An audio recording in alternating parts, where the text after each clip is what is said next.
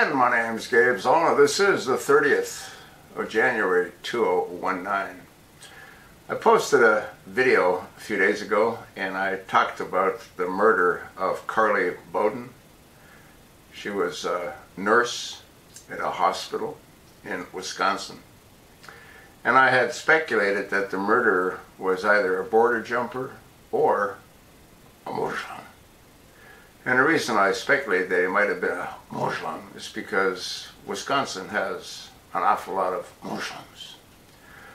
Well, you know, they say it's wrong to stereotype, but hey, I went ahead and I just found an article posted on People. Title: Dying Wisconsin nurse found frozen to ground was allegedly targeted by former parking valet. You'll see a picture of Kenneth Freeman and a photograph of Carlie Beaudin when she was alive. What do you think Kenneth Freeman looks like, huh?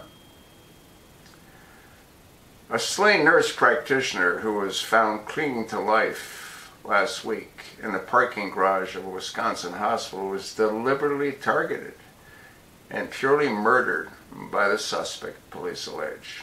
Kenneth Freeman, 27, has been in custody since Friday morning in connection with the death that same day of Carlie Beaudin, 33, according to a criminal complaint obtained by People. Up until his firing a few months ago, Freeman had worked as a parking valet at Froedtert Hospital in Wauwatosa, a Milwaukee suburb, where Beaudin had previously worked and which shares a parking structure with Beaudin's employer at the time of her death. Early last Friday, a snowplow operator discovered Beaudin barely alive, tucked under a car. The unresponsive woman had been brutally beaten and was found frozen to the ground, bleeding from the head. The criminal complaint filed Tuesday by the Milwaukee County District Attorney's Office cites video surveillance footage and alleges Freeman hid behind a concrete pillar in the parking garage, waiting for Beaudin. According to the complaint, Freeman approached Beaudin moments after she exited the parking deck's elevator at 1 a.m. Subsequently, the two exchanged words before Beaudin continued to her car, but Freeman allegedly grabbed her from behind and threw her to the ground before kicking and stomping on her neck, according to the complaint. Freeman then allegedly dragged Beaudin into a car and drove her to the place where she was found before fleeing, the complaint states. Beaudin had a weak pulse after she was found and died soon after, police said. An autopsy has since revealed she died from blunt force trauma to the head and neck, with indications of manual strangulation. The complaint alleges Freeman called 911 Friday morning, saying he had been involved in a deadly incident at the Froedtert parking garage.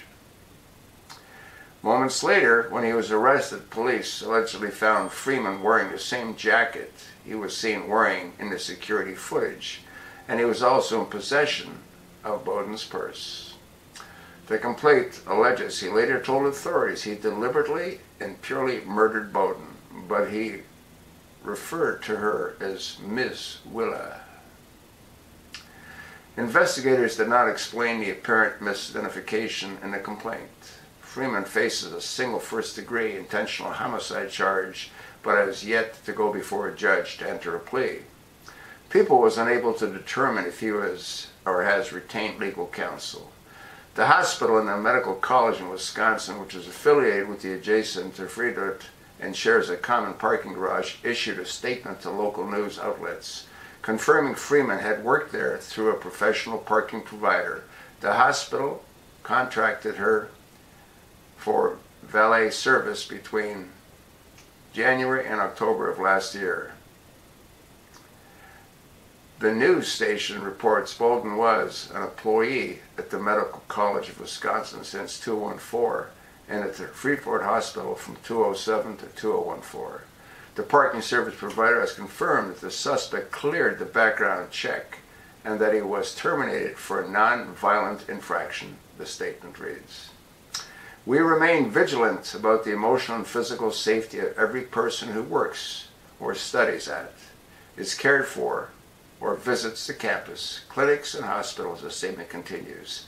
Safety is our top priority. We have made security enhancements and we will continue to make improvements. Beaudin's husband, Nick Beaudin, spoke to Fox 6, calling his wife an award-winning nurse who was incredibly nurturing. He added, "Our family is suffering and it's a tragedy. She loved to sing opera. She spent months in Italy singing opera. She just loved to sing."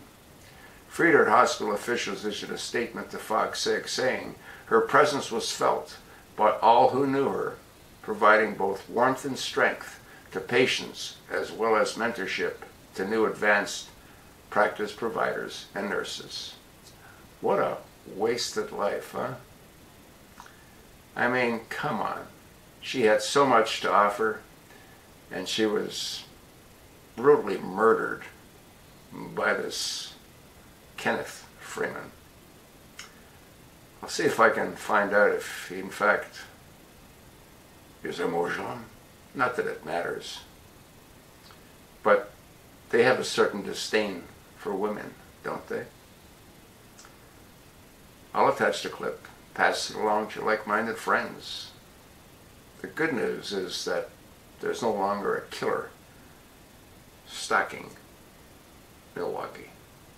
Thanks for listening.